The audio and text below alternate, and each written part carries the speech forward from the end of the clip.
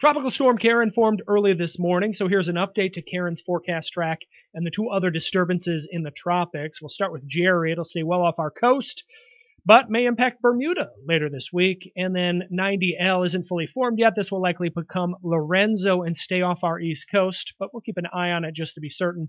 And then a little closer to home, but still far away over the southeastern Caribbean, there's Tropical Storm Karen. This bears watching a little more for Florida.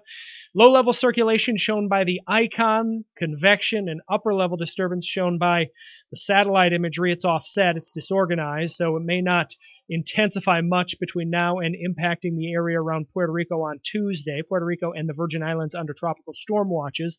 Then some strengthening after for the rest of the week. After Friday, we really have to watch this because forecast models are indicating a ridge may block the northward movement and could in fact actually send Karen to the west.